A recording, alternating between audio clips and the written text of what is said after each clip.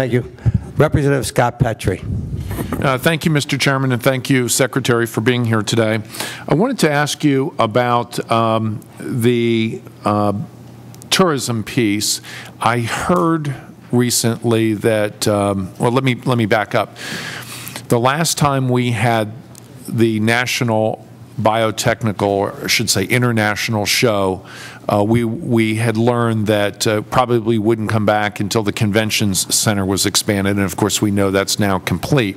I heard recently that in fact the International Expo for the bio industry is in fact coming back to Philadelphia. Can you tell me what the economic value of that is, and then is your department involved in assisting in any way, by way of dollars, in attracting exhibitors and businesses? Yes, it will be in Philadelphia in June of 2015.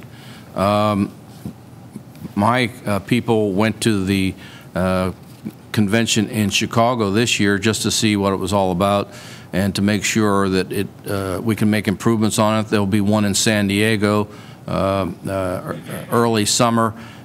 We are extremely involved in that. I can't tell you what the exact impact will be on Philadelphia, but it's major. It'll probably be one of the biggest conventions that they can have down there. It will be well attended. We want to make sure it's done right because it will make the state of Pennsylvania and the city of Philadelphia look very good if it's done right. It's a well-attended convention. Yeah. If you could try to obtain the estimated financial figures, I believe I heard some numbers floating around, but well, we know what the impact was in Chicago. We can at least get their number, and we think it's going to be bigger in Philadelphia because Philadelphia is actually more convenient to get to than Chicago. Well, congratulations on that good news. I know that will be a major influx of dollars for the Southeast. With regard to the CFA, it's my understanding that the Commonwealth Finance Agency does have a low-interest loan program for renewable energies or alternative energies, and I know that the CFA payments are within your budget. Do they give you information on the number of loans they have outstanding, both residential and commercial, for alternative energies, and how that program is going? Yeah, I think we have that.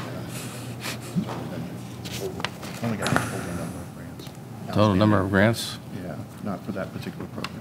Okay. We can get that. Yeah, we'll get you the exact number. Okay, yeah, and if you could just identify how many residential loans are outstanding, what the commercial loans are outstanding, and what the general repayment terms. I've heard that they're very low interest rate loans, somewhere around 1%. And I think it's an important program, but we want to make sure those dollars are revolving and coming back in.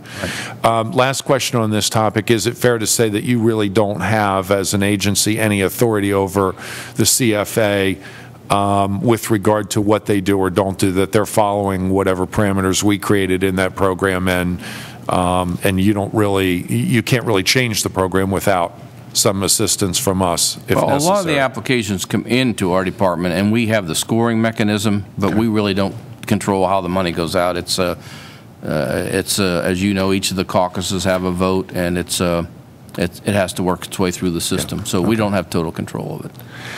Generally, do you attempt to score or analyze how the CFA is doing in an economic sense? We certainly do. And what's the department's scoring or position on how they're doing as far as stimulating the economy? Stimulating the economy and meeting the objectives of the CFA, I think we're doing very well. Very good. Thank you.